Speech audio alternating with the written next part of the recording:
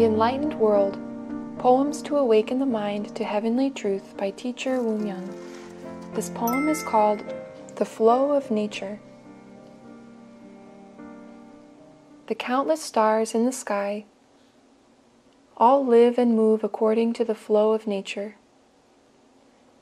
Whether they are standing still in the emptiness or moving about, the stars are silent, absent of will. The sky allows them to maintain their place. The countless stars are the emptiness itself. Even the numerous galaxies are the emptiness itself. The emptiness creates and eliminates everything. The emptiness operates according to nature's flow. Yet it operates in and of itself, for it has no mind.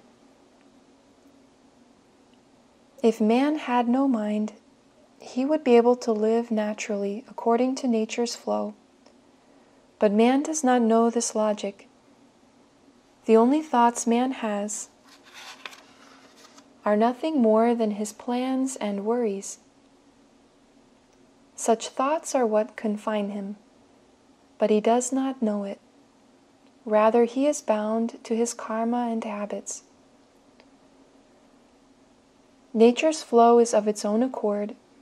Nature's flow is as it is. Every creation in the universe is of nature's flow. That is everything except man's mind.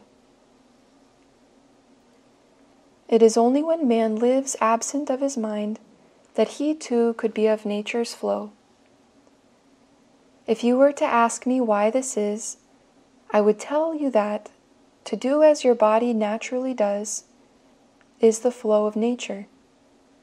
What this means is, man is his body, and so if he were to become bound to a certain thought, he would be unable to see it in the right way. To see something the right way means to act accordingly.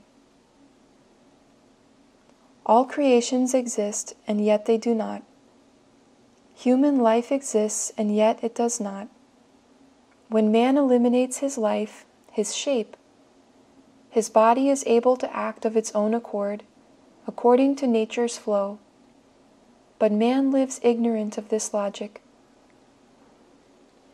Listen, all of you. Do not worry about life and living well.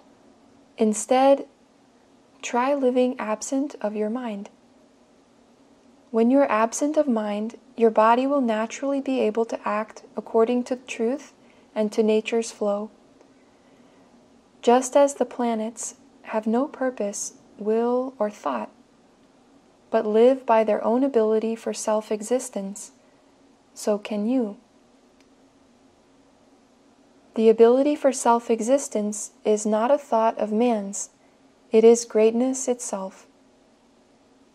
The difference between acts that stem from man's thoughts and the ability for self-existence is that thoughts enslave man. They keep him bound, while the ability for self-existence is a thing that is of itself and is of nature's flow. The ability for self-existence has no hindrances, hang-ups, or conflicts. And so one's life would be smooth sailing. Even if we were to apply this to what people generally refer to as success, this would be a great success for sure. This is because human life is false and hollow, yet man lives creating it. He lives creating conflicts that are hindrances, which is why his life is indeed false and hollow. When one has no mind, he has no hindrances. Conflict is hindrance, and hindrance is conflict. Nature's flow is truth. To live according to this flow means to have no hindrances or conflicts. But man does not know this. Instead, he is forever deceived by the scheming minds of others. For when one puts up his defenses, others do the same.